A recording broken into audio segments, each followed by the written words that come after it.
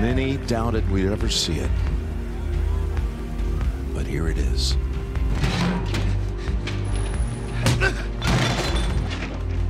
You just don't know when to give up, do you? I can do this all day. The inbounds pass comes into Jordan. Here's Michael at the foul line. A shot on Elo. Good! The Bulls win! They win it! Ladies and gentlemen, the winner by knockout. Good start for DeGrasse. Bolt stumbles, regains his footing, and now he's trailing. Has some work to do. DeGrasse meantime pressing for the lead. Usain Bolt coming up. Bolt looking over his shoulder, and he gets there in time. I'll be back. I'll be back. I'll be back. I'll be back. And I am back. The return to glory. Red 5, I'm going in.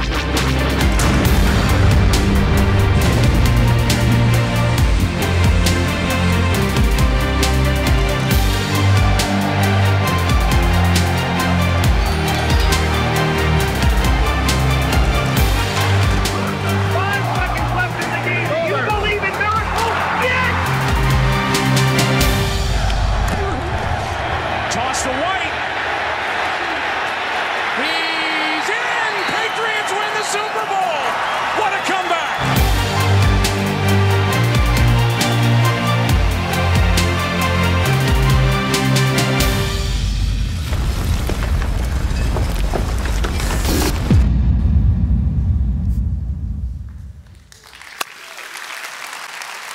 Yeah, welcome back to part 3 of Comebacks, a series we started on Easter weekend.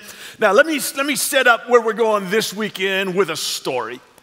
It was the grand opening of a brand new fitness center, a brand new health club, and they were holding a contest. And the winner of the contest got a lifetime membership, free, absolutely lifetime membership to this health club. And here was the contest. The owner of the club was this bodybuilder, a huge bodybuilder. I mean, the kind that have muscles on their muscles. Have you seen those guys? It's like they got muscles on their neck. You didn't know that, well, we don't have muscles. They have muscles. This guy had muscles. And so here was the contest he set up. He was going to squeeze an orange.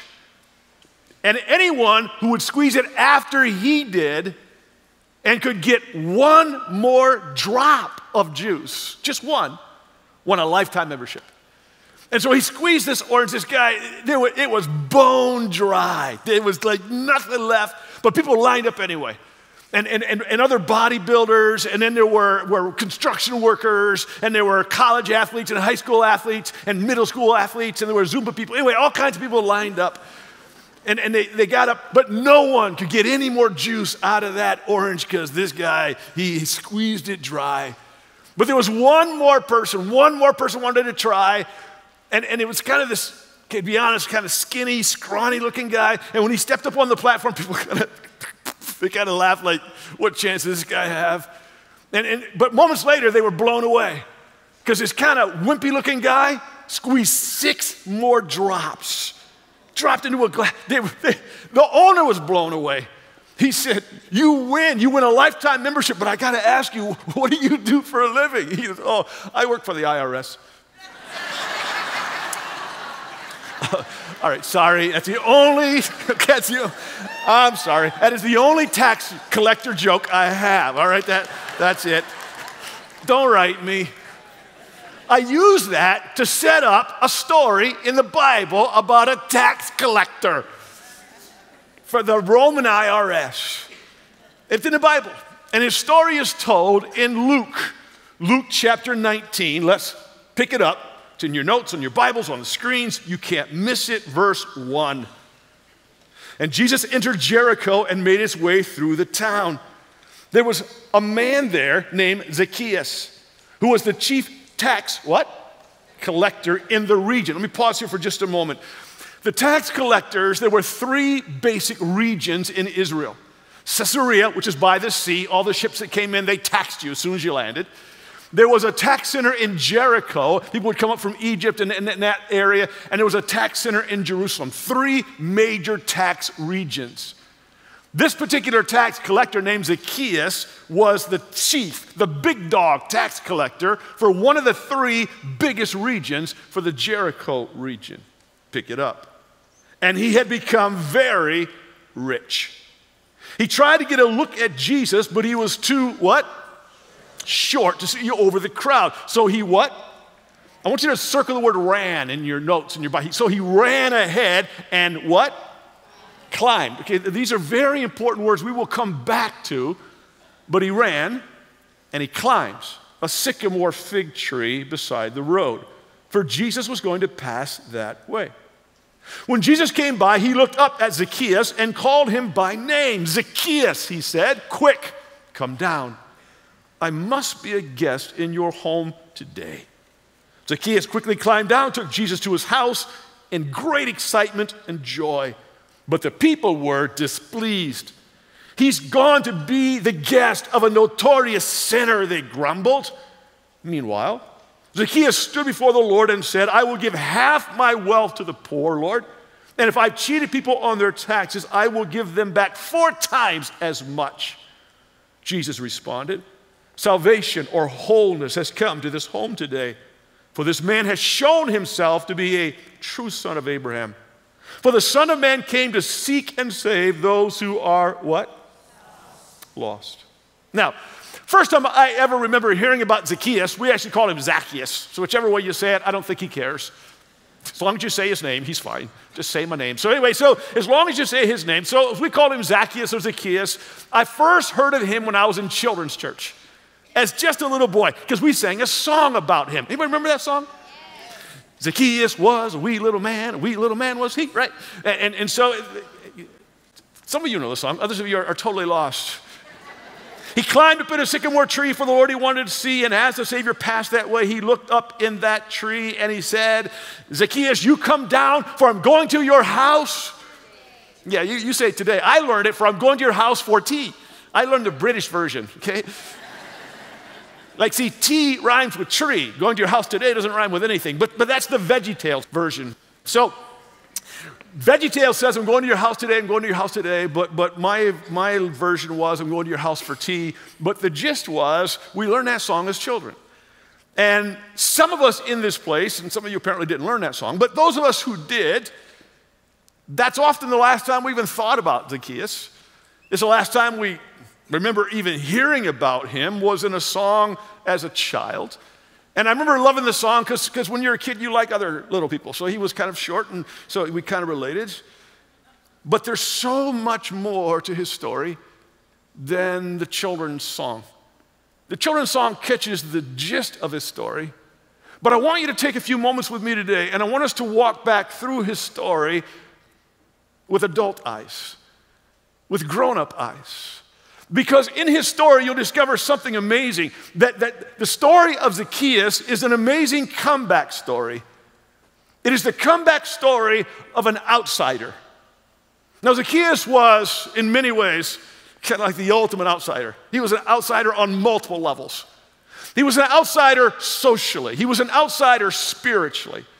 And the reason he was an outsider in so many ways was what we already read, because he was a tax collector, not just a tax collector for Rome. Now, a Jewish person who collected taxes for Rome, Rome was the enemy, Rome was the occupier, and they were considered a traitor to their people.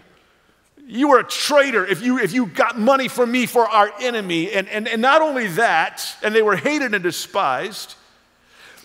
He was a tax collector because he was corrupt. See, you didn't become a tax collector for Rome unless you gave the biggest bribe.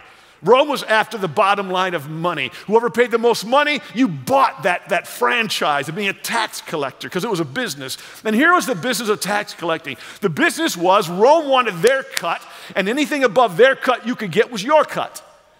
So you could tax on top of it. You had a handling charge, you had a service fee, and so you could put as much on top of the tax as you wanted. And that's why they got rich. And I was reading and digging, and I found it so interesting was these tax collectors for Rome were given power by Rome because Rome was like the enforcer, and they could tax anything they could possibly tax, and they did. They taxed income, they taxed oil, they taxed crops, they taxed produce, they taxed the wagons that you carried your stuff in. They would tax the animals that pulled your wagon. They would tax anything and everything they could. Welcome to Jericho, California. Sorry. They taxed it all. Anything that you could possibly tax, you tax. And so that's what Zacchaeus did. That's who Zacchaeus was. Tax collectors were known for being dishonest. They were known for being corrupt. They were known for being a tool and an instrument of Rome. And they were known for being isolated. See, the only people that wanted to hang out with a tax collector were other tax collectors. And even tax collectors, because they were competing with each other, weren't all that close. And so the tax collector life was a very separated life, an outsider life. They weren't even allowed. There were very devout Jews who would not allow themselves to touch a tax collector. Remember, Jesus tells a story about a very religious man, and he's worshiping, and he sees a tax collector, and he says, "Oh, God, I thank you that I'm not like him." They would pray that out loud. "Thank you, God, I'm not a tax collector. I may be bad, but I'm not as bad as him." Okay, so that's the world, the outsider world of a tax collector. But my opinion, and I believe this strongly, was that Zacchaeus was an outsider even before he became a tax collector. In fact, maybe he became a tax collector because he was already an outsider. And here's why I say that. Because Luke, who writes this, and he's the only one who includes this story of the Gospels, Luke writes this, and Luke is a doctor, if you'll recall. He writes the book of Luke, he writes the book of Acts, and he often uses medical terms. In the Greek language, he uses terms very specific because he was a physician, and he describes, I had you say it out loud, he describes Zacchaeus as short. As being too short to see over the crowd. See, Jesus came to town, and masses of people were around. They wanted to see him, and Zacchaeus wanted to see him, but he was too short to see. Now, the word that Luke gives us for short doesn't just mean small or just short in stature. It's kind of an interesting Greek word, and it really goes beyond that. It describes someone who never really grew up into an adult. It describes a little person. Zacchaeus is known in Jericho for being the smallest man in the entire region. It wasn't just that he was short, he was a little person, and he was different looking. Now, to this day, but especially in that day, to be different looking was to be on the outside. When you're different looking, people stare at you. When you're different looking, people don't invite you to events and parties and gatherings. When you're different looking, especially in biblical times, it was even a level worse than our time in that they often equated physical deformities, physical differences as judgment from God. If you were blind, you did something wrong. If you were lame, you did something wrong. If you had never grown up, if you were a little person, it's because God had judged you. And so he lives his life as a little boy who never grows up as an outsider. And all the guys in the room understand this. I mean, you can be a little female and short, but when you're a little male, it's like, see, our whole world is like king of the hill is not about short. It's about pushing people off. And when you're short and male, when you're little and male, when you're an adult but you don't look like an adult, you're on the outside. But Zacchaeus, as small as he was physically, had a big ambition. He was driven. How do I know that? You don't become the chief tax collector. You don't become the big dog. Rome doesn't care how tall you are. Rome doesn't care how you look. Rome just cares, do we get our money? And if you can get our money, we'll take you. We don't care who you are. We just want the bottom line. And so he becomes this big dog tax collector because people were going to look up to him one way or the other. They might not look up to him physically, but they were going to they were going to owe him. They were going to fear him. They were going to respect him. Because how many know that when you have money, you get respect? Even though you don't, anybody here like musicals other than Pastor Jason? Anybody here like we know Jay, like Fiddler on the Roof? Remember Fiddler on the Roof? If I were a rich man.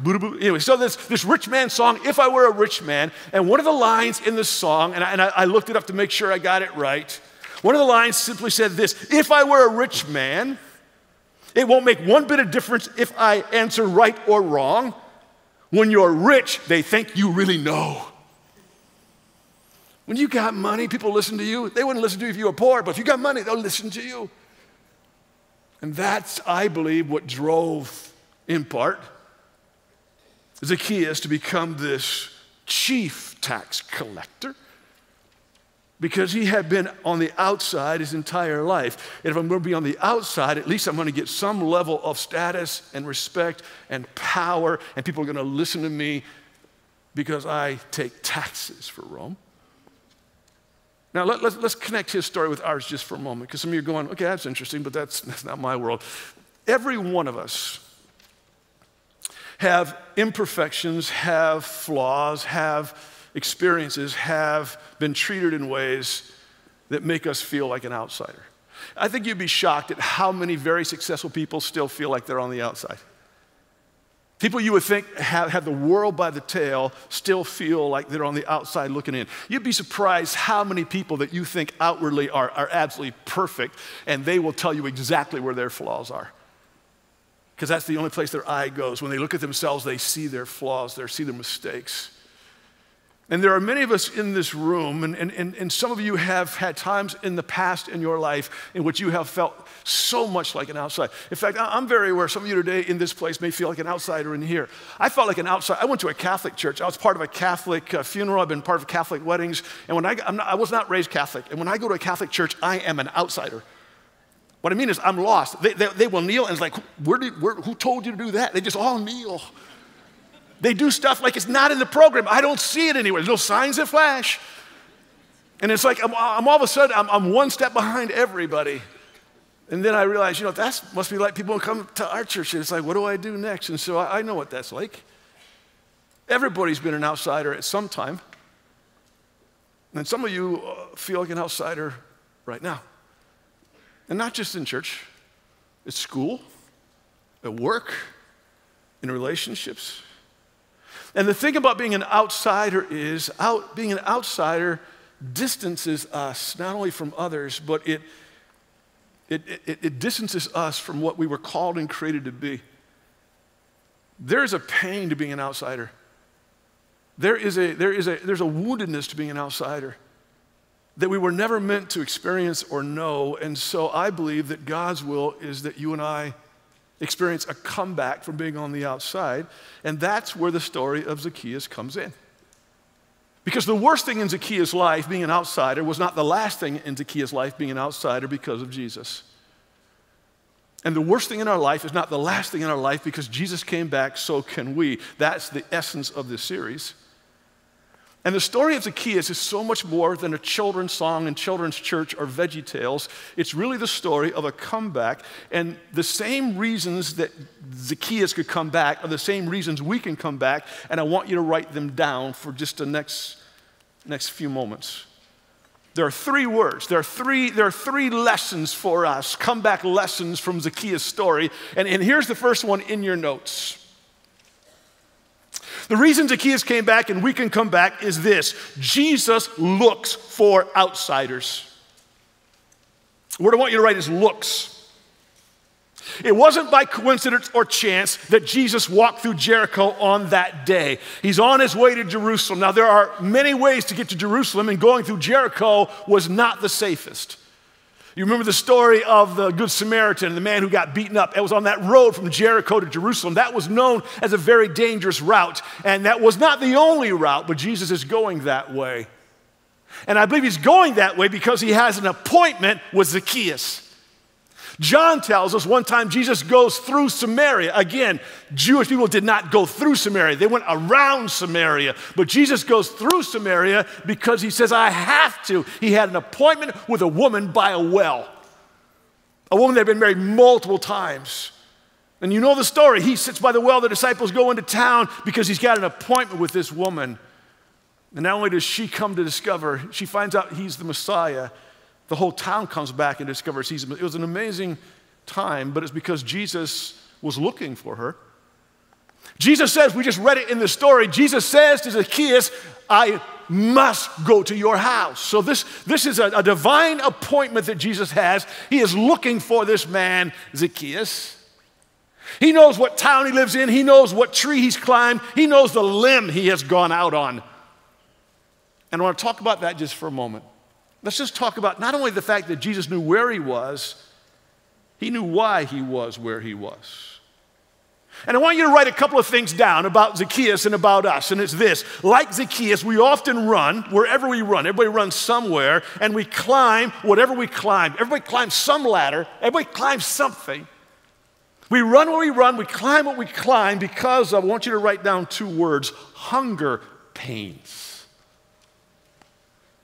We run and we climb because of hunger pains. I believe that Zacchaeus ran and climbed that tree not simply because he was curious. In fact, curiosity would not make him do these two things. He ran and he climbed. And the reason I say that is because rich people did not run.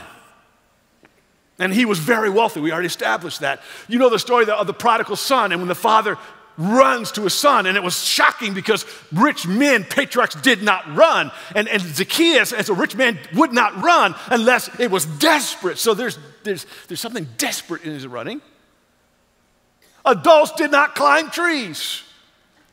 Now, as a kid's thing, like just yesterday, my wife and I take my wife out to really nice, so we go to Lolita. So we go to I'm a big spender.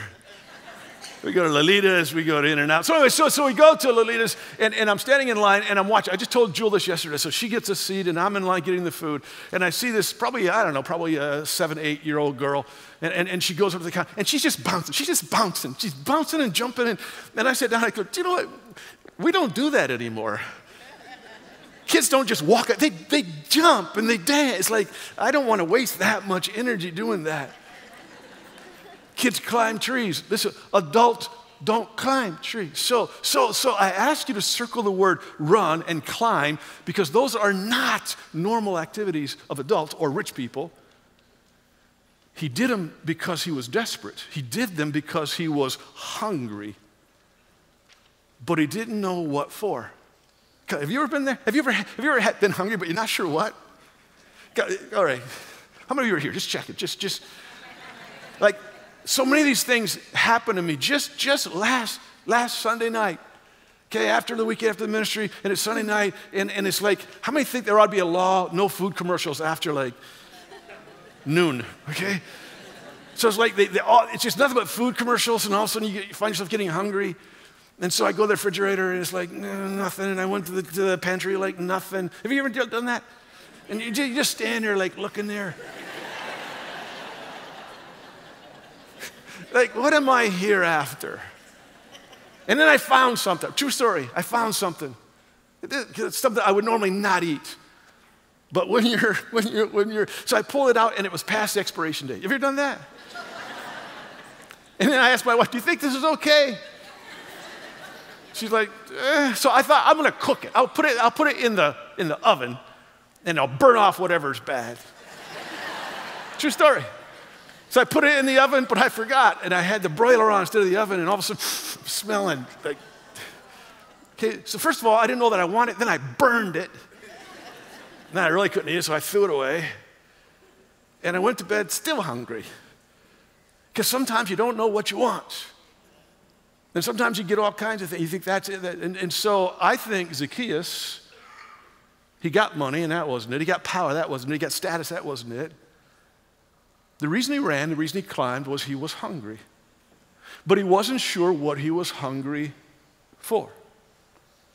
Hunger pains are not always a bad thing. In fact, sometimes our hunger pains can be a very good thing.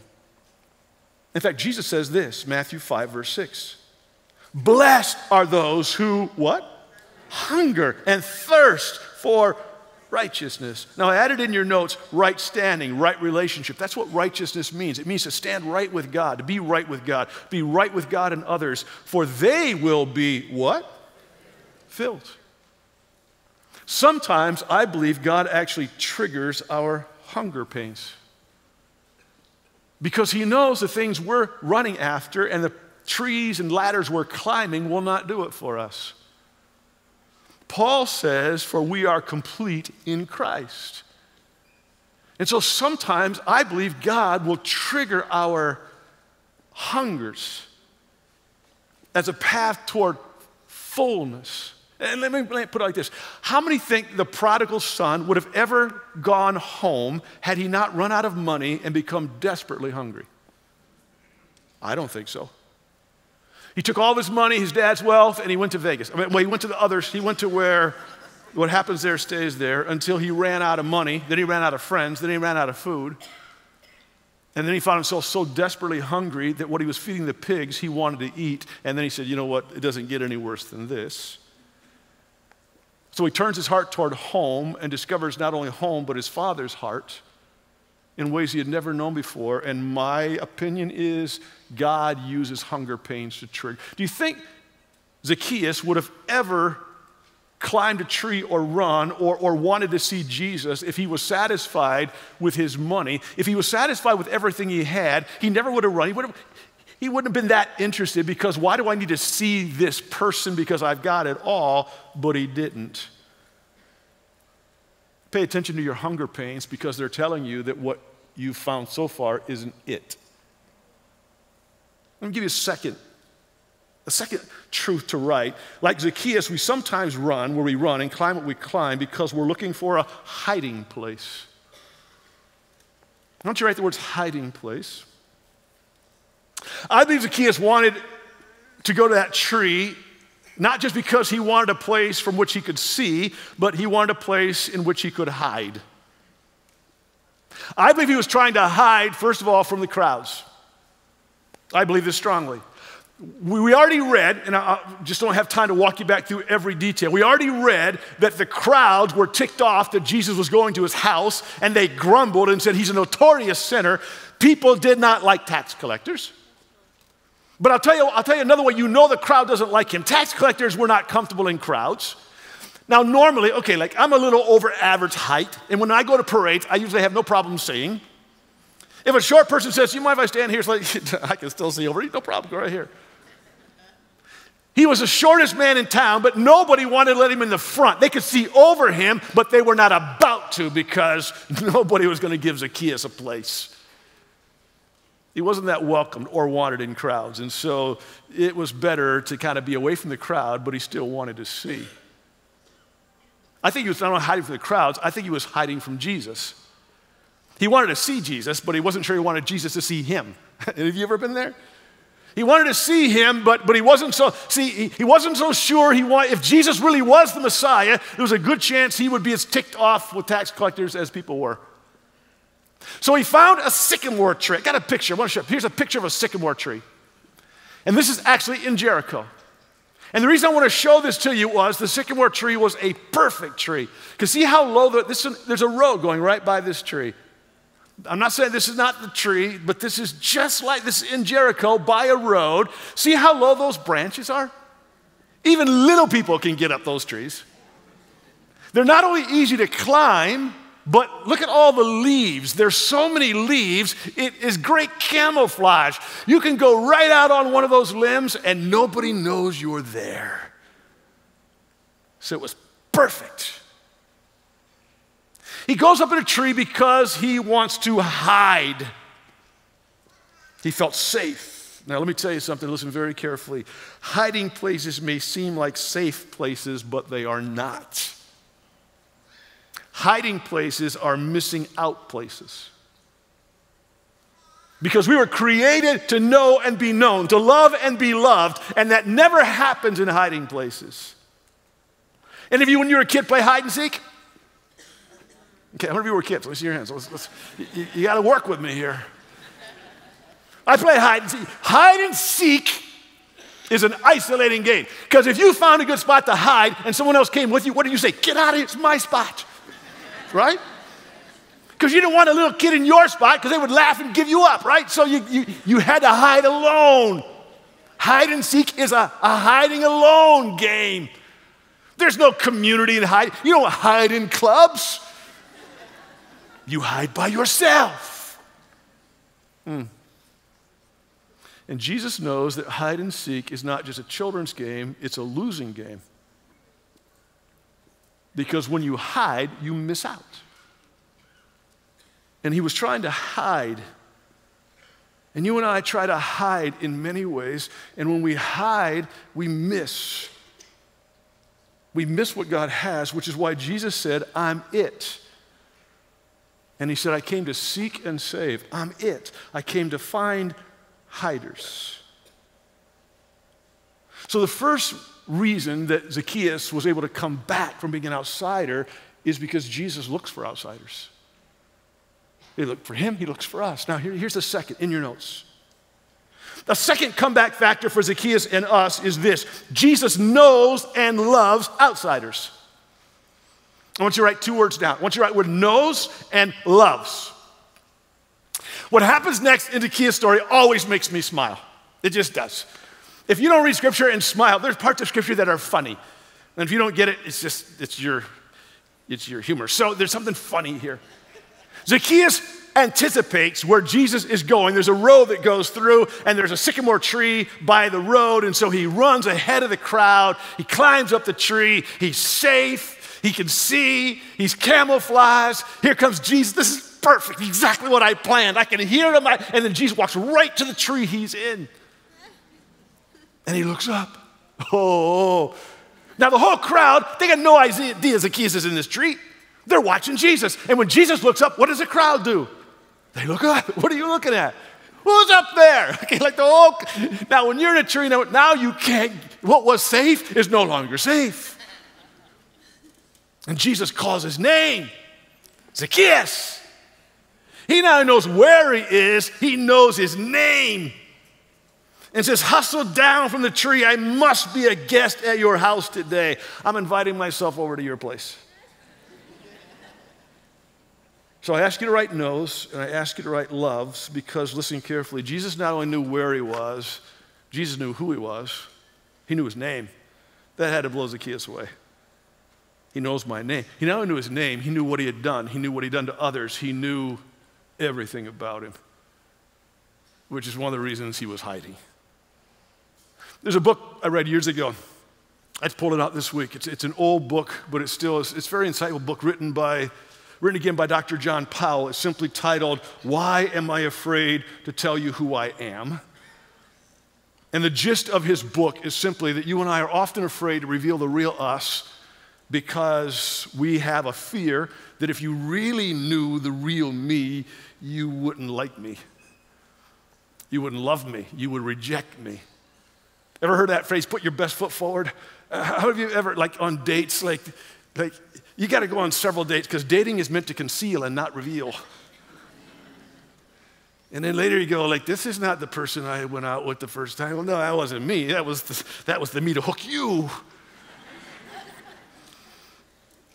So we often hide because if we were really ourselves, let's get real. Come on, let's go deep for a moment. Some of us don't like to reveal ourselves because we don't really like ourselves. And we know things about us that we think if you knew about us, you would not want to be with me. Anthony Campolo is a great speaker, and he makes this statement. He says, if you knew everything about me, you would not want me to speak to you. But if I knew everything about you, I wouldn't talk to you either. So it's like that's how we all have that kind of fear. But I want to tell you something. Listen very, very carefully. Listen, please listen. Nobody knows you and me better than Jesus. He knows us better than we know ourselves, and nobody loves us more. Amen. He knows stuff about you that you haven't even admitted about you. He knows stuff about me that I don't even know about me, but nobody loves me more than he does. Because God's love is not performance-based. God's love is grace-based. We shared communion today. Communion is the grace of God. A grace is an unmerited gift, an unearnable gift. If you paid for it, it wouldn't be a gift. God's love is not earned. God's love is given as a gift.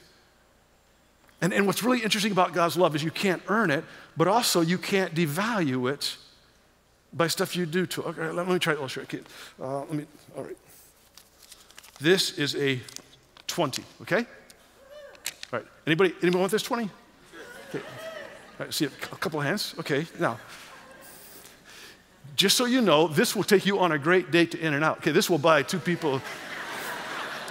I'm just saying. You can impress at In-N-Out with this, all right? I'm just saying, okay? So how many wanted this? Anybody want this? Okay, all right. So, hey, hand. Okay, now, how many still want this? All right, hold on. Okay, now, how many still want this? You get it. You want this? All right, here you go. All right. Now, wait. No, you can have it. Now, listen. How many know that it's still worth 20? Don't ever forget, no matter how crumbled you are or how dirty you are, you can't lose your value to God.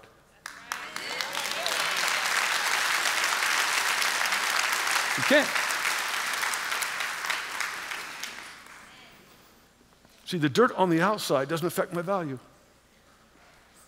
Being crumbled on the inside does not affect my value. See, many of us think I'm not valuable to God because of where I've been and what I've done and what's on my life. And no. Jesus knew everything about Zacchaeus, and he still said, I must go to your house today. Now, some of you never, ever forget that the pastor gave somebody money at church, okay? Just so you know. All right, now we're ready for a third key, all right? Here's a third key. Zacchaeus' comeback, our comeback is based on the fact that Jesus looks for outsiders, that Jesus knows and loves outsiders, and one more in your notes.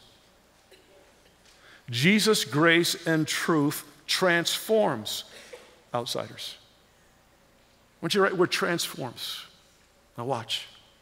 We read it. Let's look at it again. Luke 19, verse 6. Zacchaeus quickly climbed down, took Jesus to his house in great excitement and joy, but the people were displeased. He has gone to be the guest of a notorious sinner, they grumbled. Meanwhile, Zacchaeus stood before the Lord and said, I will give half my wealth to the poor, Lord, and if I've cheated people on their taxes, I'll give them back 4 times as much. Now, let me tell you something. Zacchaeus was a transformed man. Everyone who knew the old Zacchaeus said, this is not the Zacchaeus I know. I'll give half my money to the poor. Even in the Old Testament, the tithe was 10%. I'll give 50%. In the Old Testament, if you ripped somebody off, if you cheated, if you lied, if you stole from them, you had to pay them back plus 20%. He says, if I rip somebody off, Jesus, I will pay them back 400%. We're like, whoa, that is way over the top. Because this is not the same Zacchaeus. And how do we know that Zacchaeus is transformed? How do we know that salvation, how do we know that wholeness has come to his house? We know it because it showed. Watch this, verse 9. Jesus says again, salvation has come to this home today, for this man has shown himself to be a son of Abraham. This message caused me to really, I go back to my Zacchaeus was a wee little man song. I go back when I was in youth group, we had a song called If You're Saved and You Know It. Anybody ever heard that song? If you're saved and you know it, then your life will surely. Yeah, you know this song. And those of you who don't, they just said show. Your life will surely show it. If you're saved, and now watch this. This passage is not telling us that he earned his salvation by giving half his money away and by paying people back 4 times as much. No. See, there's an order to it. We are saved by faith, so that no one can boast, because our salvation is not on what we do, it's what Jesus did. But once we accept what he did, it will change who we are in such a way. Listen, if you are transformed, it will show.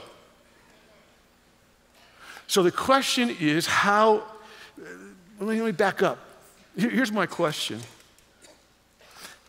Have you come down from the tree? Jesus knows exactly what you're climbing, exactly where you're running to, and he comes after us and he says, come down. I find it very interesting. Until you come down, you can't be lifted up. Until you humble yourself, you can't experience what God. Humble yourself and God will lift you up. So Jesus says, come down from wherever you are. Come out from wherever you are. He comes down, and then Jesus says, I'm inviting myself over to your house, but you have to let me in. Behold, I stand at the door and knock. If any man hears my voice, any person hears my voice and will open the door, I will come in and we will share a meal together. I'm not just visiting you, I'm entering into your life. So here's my question. Have you come down from wherever you are? And have you opened the door of your heart and said, Jesus, make my heart your home? It's not enough that you show up at Bonita Valley. It's not enough that you do good things. It's not enough that you give money. It's not enough until you come down and until you open your heart and say, Jesus, come in. And my sincere, if you haven't done that, you can do that today before you walk out of here. And some of you say, well, I've done that. Well, here's my second question. If you've done that, in what ways does it show? The Bible often says, check up on yourself. Examine yourself. I got a couple of questions I want to walk you through. I really do. And I want you to, we're not going to pause here long, but I want you to think about a couple of questions. I'm going to put them on the screen so you can actually see them. And these are not questions for others, there's questions for you, for me. Here's one. How have my values been transformed? If I don't value things now that I didn't value before, Paul says the things in my life that I used to count so important, my pedigree, my background, my education, my position, I now count as trash. My values changed because of Jesus. Are the things you value now you didn't used to? Are the things you used to value so much and now you don't? How have your values changed? The second question, how's my vocabulary been transformed? How many of you, when you accepted Jesus, when Jesus entered your life, you had to learn some new words? How many had to unlearn some old words? How many of you, the Bible has a lot to say about our speech because the mouth reveals, whatever you're full of comes out of your mouth. And my mouth reveals what my heart is. And Paul talks about don't lie to each other. Watch what you say. Don't curse stuff because your mouth is meant for praise and not cursing. And James says, can good water and bad water come out of the same well? So my vocabulary is very important. The Bible says that there's power in what you say. So how has your words changed? If they haven't changed, is it showing? The third question, how have my sexual behaviors been transformed? Let's get real for a moment. We are sexual beings. God created us male and female. But God has expressions for our sexuality that will make it right and great. And then there's expressions that will break us. When God says, I don't want you sleeping around. When God says, I don't want you being sexually promiscuous. When God puts rules on sexuality, it's not because God is a killjoy. It's because God knows how undirected sexuality will kill us. I don't mean to try to be shockingly graphic. When I was a teenager growing up, and sometimes people were like going after somebody, and they would talk sexually about getting a piece of somebody, and the truth was that's exactly what you get, pieces. And I've seen people give pieces of themselves to so many people that they didn't feel like there was enough person to give to anybody left. See, when God says guard your sexuality, he says you are a temple of the Holy Spirit. When you invite God in, you are his home. And Paul says, would I unite my temple with a prostitute? Would I prostitute my life, my body? No way. So if my life in God isn't changing my sexuality, then I'm missing something. Or he's not really in me. How have my giving habits been transformed with my money, my time, my abilities? Has anything changed in the way I give because Jesus is in the house? Let me give you another. How has my specific ways, have my relationships been transformed? My marriage, my parenting, my friendships. How's my character been transformed? Am I more truthful? Am I more timely? Am I more dependable?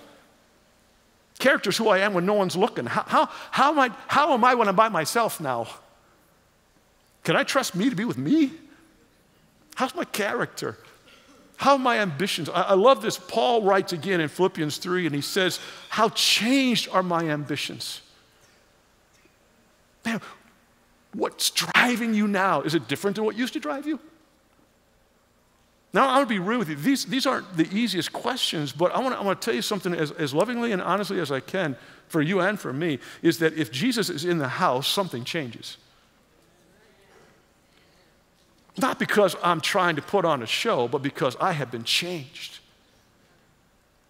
And people could look at Zacchaeus and say, that is not the same Zacchaeus.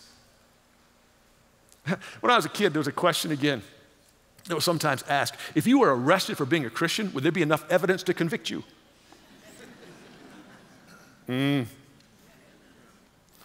Would your friends go, no, not them? Or they go, yeah, there's a lot of evidence. Zacchaeus was an absolutely changed man, and it showed. In fact, Clement of Alexandria, he's a Christian leader of the 2nd century, and he shares that Zacchaeus moved from Jericho to Caesarea by the sea, and I've been there. If you went to Israel with us, you've been there, just up from Joppa. Caesarea by the sea, you might remember the story of Cornelius in Acts, I believe Acts chapter 10. Cornelius and the Holy Spirit visits and Peter goes there. That's the very place. And Clement of Alexandria, who lived in about 150 AD, writes that Zacchaeus became the pastor of the church in Caesarea by the sea. It makes sense to me because there were 3 regions. There was Jericho, and he could get transferred to Caesarea, and that he was not only a church leader, he became the pastor of that church. That's not Bible, it's church history. What's interesting to me is he became pastor of a Gentile church. The outsider became a pastor of an outsider church because he was changed and became an agent of change, and that's what happens. That's what happens when Jesus comes into our life. Because the story of Zacchaeus is more than a song of a wee little man was he. It's an amazing story of a comeback. The comeback of an outsider who was an outsider on multiple levels because of what he did, but because of his size and because of who he was. But he experienced, and in fact, some writers suggest the reason we have his name, because many times it just says tax collector, we have his name, was Luke wanted to know. Luke was an outsider himself in many ways, that Luke wanted to know his name because perhaps, again, he was a pastor of a church, and so people, oh yeah, that's the same Zacchaeus. He became an insider because Jesus looks for outsiders. He became an insider, and we become an insider because Jesus knows us and loves us. I hope you don't forget, no matter how crumbled up, no matter how dirty, no matter what's happened to the outside or inside of you, you still have value to God. And the third important truth is that Jesus transforms us. If anyone is in Christ, he is a new creation. The old is gone and the new is coming. So here's my challenge to you once again. Do you want to come back? Do you want to come back from being on the outside to the inside? To the inside of God's will and purpose for your life? Then Zacchaeus is your man.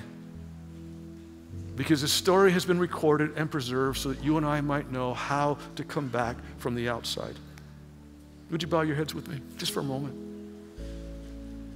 God, please help us take this word, take this story that some of us know as a child, but we need to know as an adult. We need to look at it through adult eyes. God, there's not a person in this place who hasn't felt like an outsider.